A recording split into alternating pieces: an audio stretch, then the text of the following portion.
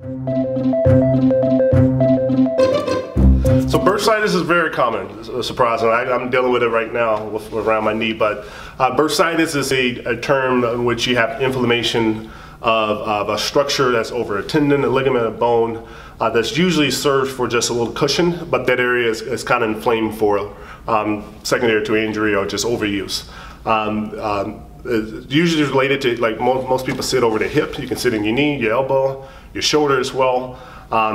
You should seek treatment for bursitis if it's starting to limit your everyday activities. You can't, say if you can't walk your dog, you can't do stuff in your garden, it's hard to comb your hair, it's hard to brush your teeth. To me, that's when bursitis is a little bit too much, and that's probably the right time to come in to see a specialist for it. Okay, that's great.